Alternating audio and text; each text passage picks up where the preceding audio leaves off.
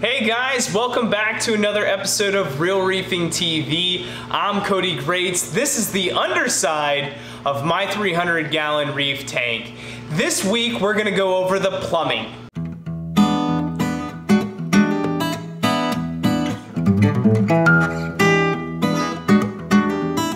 Every Friday, we're going over a new aspect of this reef.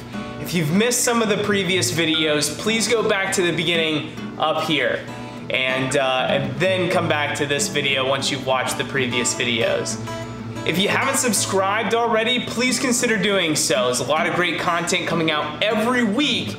It's gonna be packed full of stuff that I wish I knew when I was starting in the hobby.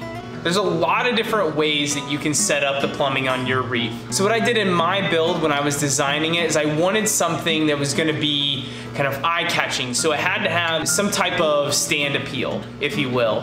I also wanted it to be easy to put together, but also easy for maintenance later on. If I ever had to take it apart or move something from here to there, it'd be easy for me to, cut the plumbing or disassemble it and reconfigure it in a different way that would make sense without having to scrap the entire thing altogether. Then the last thing that I wanted to do was I wanted something that was gonna make my reef quiet. I wanted something that was gonna be, the plumbing was gonna be completely quiet in this thing, because I know in my last tank, it was always like gurgling and making a ton of just waterfall noise going down, which, trying to hear the TV. Actually, we had to get in my Apex and hit the feed mode probably about 4 or 5 times throughout a movie so that we could get through a movie in our living room. That's how loud it was without the way that I have this set up. So we'll go over those 3 aspects coming up. Make sure you stay through the whole video so that when you're planning your build, you have everything that you need to get going.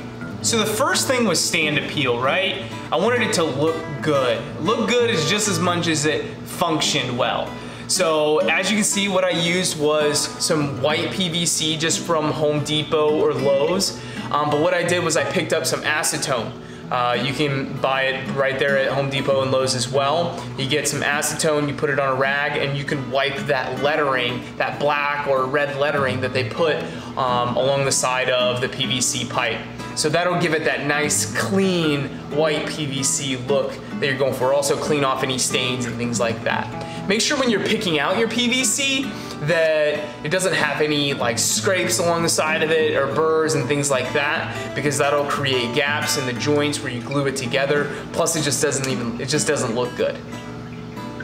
So then what I did was I got on Amazon and found these red PVC fittings. They're awesome. They're made for like putting furniture together, but they're perfectly good for also, for putting together your reef.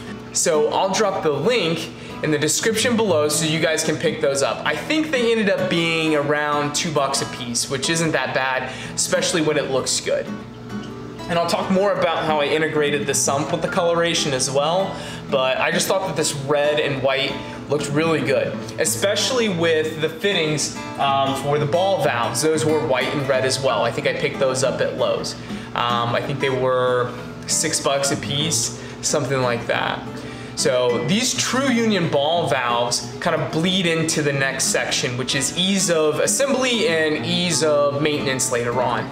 These True Union ball valves have a union on both sides of the valve. Also, the valve turns a lot easier than those traditional ball valves that you either have to thread in or glue in. They don't stick as much, so they're a lot easier to adjust.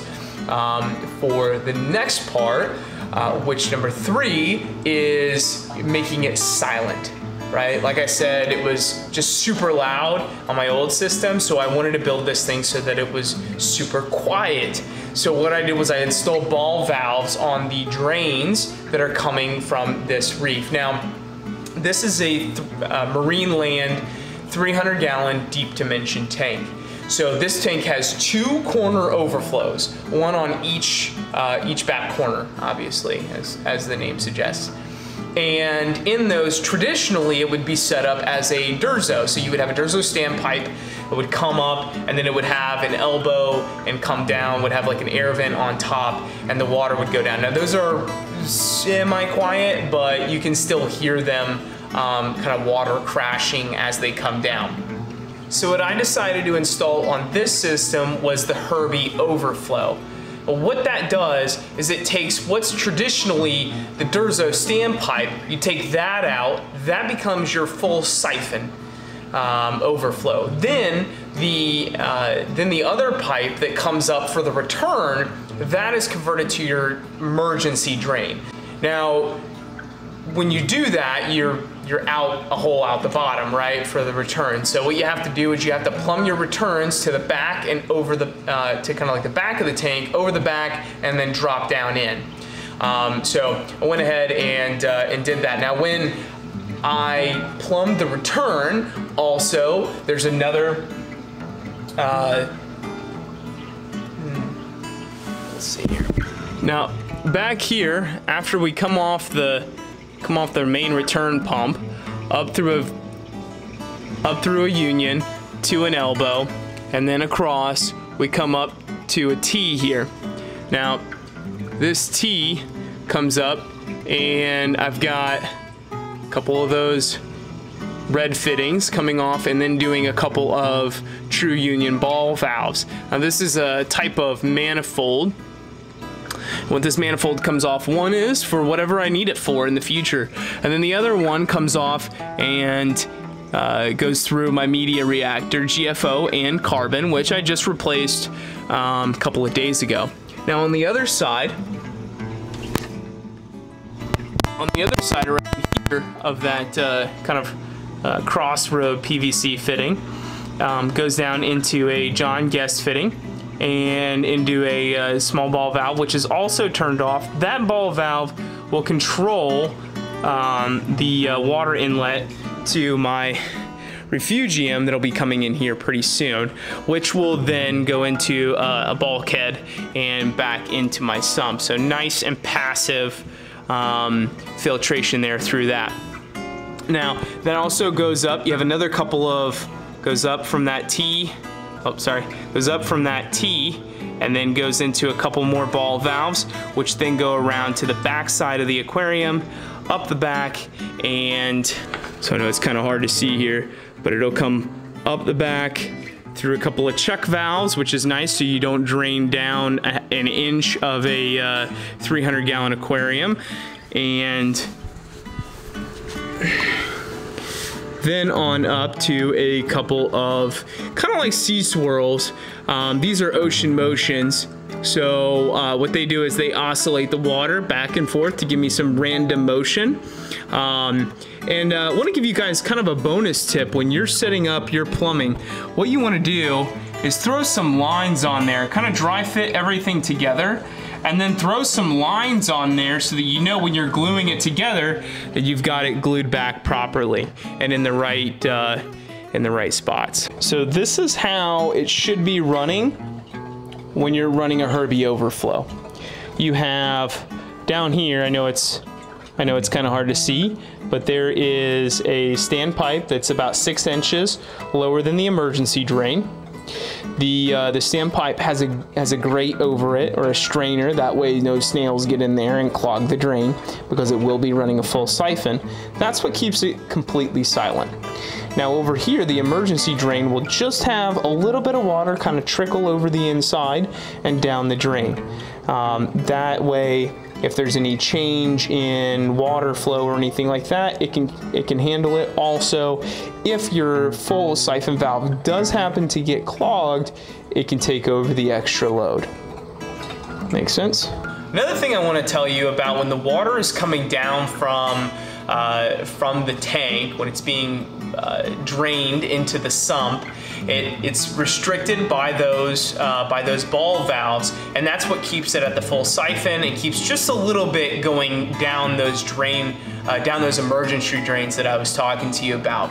When that water does come down, what it's doing is it's going down here into the first chamber of my sump, which is, there's nothing in it. It's just a small chamber for the water to rise up and flow into the filter sock chamber. Now, what I have is I have it just about, an inch below the water surface. You don't want it too far below, because if it does need to burp out the water in the system, you need to give it the ability to do that. The further it goes down, the more pressure it takes to burp out that air, so you don't get that gurgling effect. So again, you can create that full siphon when the pump kicks back on after being off for a little bit. So just having it a little bit under the water reduces any splashing noise from the emergency drains. If there's one thing that I think that I could have done better with this system on, is I think I could have put gate valves on my drains instead of ball valves. So I kind of cheaped out a little bit, and I wish I wouldn't have. I wish I would have spent the extra 40 bucks for the two valves that I needed to buy. So about 80 bucks in total.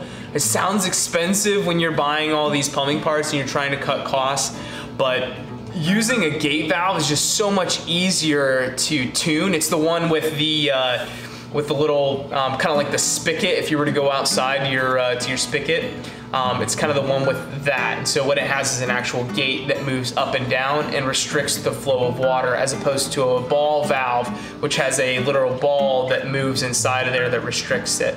So it's just easier to get minute and small changes, which really affects how your tank is draining upstairs. Hey look guys, that's it. So hey look guys, that's it. So the few things I just wanted to place upon you, or whatever, the few things that I just wanted to give to you guys is, you know what? Make your plumbing fun, you know, make it a part of your reef, make it a part of your own creativity. You know, we spend a lot of time and you know, pouring ourselves into our reefs and making it ours. Why not spend that extra little bit of time and the extra, you know, 50 bucks on the plumbing and make it look as good as everything else in our reef, and not just some vinyl tubing going from our return pump and shoving it up onto a hose barb, right? So take a little bit of time with it, have some pride in it, you know, give it some stand appeal, you know, and make it easier for yourself later on. If you want to move something somewhere else, or you want to add a reactor, put in you know, a nice little manifold there, so that you give yourself options later on. And then finally, set it up thinking about the future, thinking about where this aquarium is going to go and how much you actually want to hear it. You know, I didn't want to hear it very much, so I spent a little bit of extra time and research on putting together that Herbie overflow. But you know what? You could also go with the bean animal overflow, which is supposed to be safer and even quieter, and have a little bit less maintenance required with it, because every now and then I do have to tweak it just a little bit. So again, have some fun with it, make it your own. Listen, I appreciate you watching this video. Again, every Friday we're going over a new aspect of this reef. So if you haven't subscribed yet, consider doing so. If you like the video, give it a big thumbs up, I'd really appreciate it. And